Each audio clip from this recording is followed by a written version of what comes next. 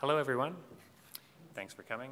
So next up, we have Opetunde Adepoju, and her presentation, Trust the Data to Speak for Itself. Please help me welcome her.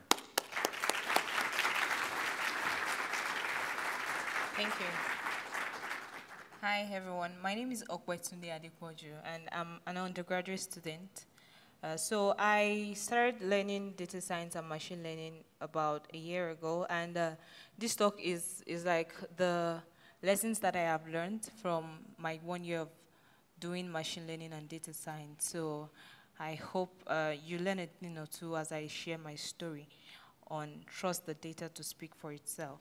So a lot of times as beginners, we just always want to, dig deep into doing the models or doing the linear regression and the logistic regression and all of those big things that machine learning engineers and machine learning practitioners do. But a lot of time, we do not pay attention to very little details like data visualization and exploratory data analysis. And I'm going to share a story of what made me to understand that it is very important that we do exploratory data analysis so that we'll be able to understand our data very well before we go into building models. So there was this hackathon that we did last year, in September last year. That was about 3 months into me learning data science and machine learning. So in that hackathon, we were told to build a predictive model that can predict student scores. So we were given about 4 hours to do that. So there was a particular lady there who just, she was 3 weeks into learning data science and machine learning, and she was doing all of the exploratory data analysis while we were there just trying to, build the model. So we went from doing logistic regression to doing then we went from doing logistic regression to doing all of those big things and using different models, so that we could improve our prediction. But she was just there trying to explore the data, so she went from doing the bar chart to the histogram and all of that. So after the hackathon, she wasn't able to do too much. She was just able to submit 2 predictions. But we, on the other side, my friends and I, we were able to submit over like 20 or 25 predictions. And then after the whole hackathon, we realized that she came top of the leaderboard, and we were like 15 or 20. So we were so surprised that, okay, she just submitted 2 predictions. We submitted about 20 predictions. How was she able to get this score? So after the hackathon, we went through the whole process again, and then we realized that what gave her an edge was the fact that she spent more time trying to understand the data. So that helped her in her feature engineering. So by the time she was able to do her feature engineering, she was able to do it so well that our prediction was so good enough. So since that time, I got to realize that most beginners, especially people who are just coming into machine learning and data science, they really need to understand that it is very important. Although it looks very infinitesimal, data visualization is a very important step of building machine learning models. And that's what I want to talk about today. Whether as a data scientist or so let me just explain this thing. So we as data scientists and machine learning engineers, our job actually is to help people believe in data, to help them make decisions from data, and to help them do certain things from data. But we fall into this thing that I call the Titus syndrome. So we as data scientists and machine learning engineers that were supposed to convince people with the data and help them make data-driven decisions, we tend not to trust our data very well because we believe that the data doesn't have enough to speak to us. So we want to try to use our instinct to make predictions. So instead of us to just spend more time trying to understand the data and explore the data, so we just fall into this syndrome of trying to use our instincts to do the feature engineering. And I have realized that that doesn't pay enough. And that's why I called it Titus syndrome. So we are like this young guy over here who who's just looking and is just like, or you this data, I don't even believe in what you're saying. Let me just use my instinct. And that's not the way it is supposed to be. We're supposed to, spend more time when we're trying to do our data analysis, and when we're trying to make our models, when we're trying to build our models, we try to spend more time in exploring our data very well so that we're able to build very good data predictions. So in this talk, I'm going to quickly run through what data visualization is. I'm going to talk about categories of data visualization and why data visualization is very important. So what is data visualization? I would like to assume that, or I would like to say that data visualization is just a means of communicating data in a visual context. So take, for example, you have your data, very large data sets, and you're trying to find a way that the data sets, connect with each other. You're trying to find the way the features connect with each other. Data visualization is the process you go through to help see the connection that is hidden in the large data sets that you have. So data visualization is that process that you take to help you get a very good understanding of your data in a very visual context, in a very appealing format. I also define data visualization as the mouthpiece of the data.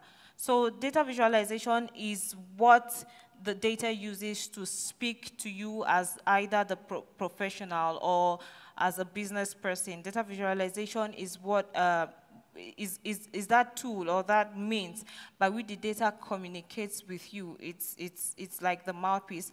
I also say data visualization is the bridge between data and humans. So the data doesn't have mouth to speak for itself, but data visualization is the mouth by which the data uses to speak for itself.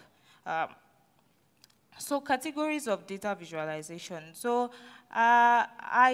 from my understanding, I told you that I just started learning data science and machine learning about a year ago. And from my understanding of data visualization, I categorized data visualization into two. The first one is exploratory data analysis, and the second one is explanatory data visualization. And I'm going to explain both in the next slide. So let's go first to explanatory data visualization. So what is explanatory data visualization? So I define explanatory data visualization as a means of getting the data to speak to the client. So as a data scientist or a data analyst, what we do when we do our data visualization, after we've gotten all of the information we want to get and we want to present it to our clients, what we do there is explanatory data visualization. And what we use, most of the things we use for explanatory data visualization are things like bar charts and pie charts and histogram, and things that will make professionals who are not data scientists or machine learning engineers, maybe C-level executives, to be able to understand what you're trying to say. So that's explanatory data visualization. And explanatory data visualization gets you to have an understanding of the data outcome. So take, for example, you have a client that, say, give you a data, and they want to make data-driven decisions from the data that they presented to you.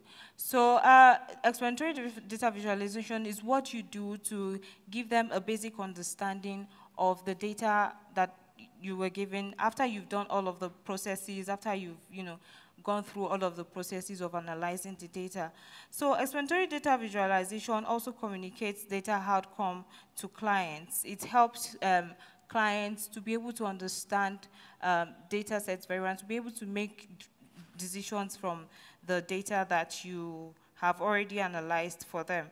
So it's particularly useful for data analysts and data scientists, and it's useful for people who they don't have the programming background. Usually all of the people who work with C-level executives, they use explanatory data visualization. So EDV is very important for data scientists because it helps your clients to be able to have an understanding of what you want, of what they what they gave to you, like the data sets that they gave to you, exploratory data visualization helps them to understand what the data sets that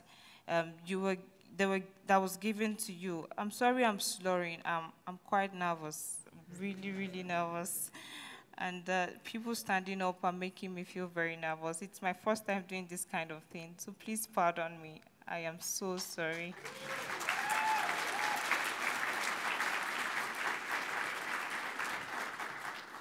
Thank you, thank you. I'm so sorry. Okay. So what is exploratory data analysis? I define exploratory data analysis as you getting the data to speak to you during machine learning processes. So exploratory data analysis is just what we do when we want to carry out our machine learning, want to carry out a machine learning, want to do a machine learning, want to build a machine learning model. So exploratory data analysis is the second step after you have your data. They always advise, or professionals always advise that you do exploratory data analysis. And that's where we get to use pandas and matplotlibs to be able to understand what the data contains and how the data is best positioned so that it's going to help with the future engineering processes. So, I said it's the first step, but actually it's the second step. And it gets you it helps you to listen to the data. It helps you to be able to understand what the data entails. So an approach of data analysis that uses various techniques to reveal information hidden in the data and maximize insight into a data set is what I call exploratory data analysis. So what are the methods of exploratory data analysis? We have different methods. We have 4, according to the thing I understand. From what I understand, we have univariate non-graphical method. We have the univariate graphical method, multivariate, and then multivariate non-graphical method and multivariate graphical method. And I'm going to explain that in the next slide. So univariate non-graphical methods are just are the methods of exploratory data analysis that don't require data visualization processes. So this is, they are useful for sample distribution kind of analysis. So it's something like trying to, get the mean, median, mode, the basic statistics to understand what the data is all about. And the data types that are best used for univariate non-graphical methods are categorical data and quantitative data.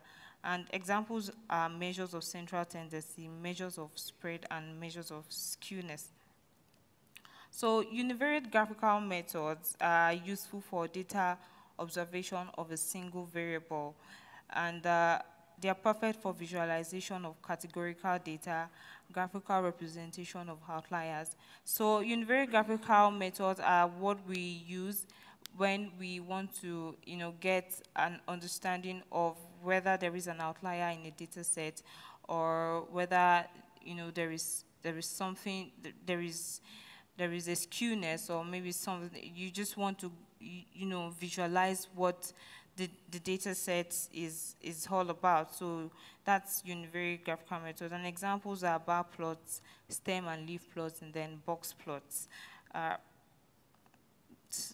The multivariate non-graphical methods, I explained them there, that multivariate non-graphical EDA techniques, they show the relationship between 2 or more variables in the form of either cross-tabulation or statistics.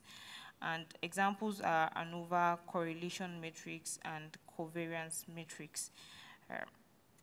And then multivariate graphical methods are useful for comparing 2 or more variables graphically.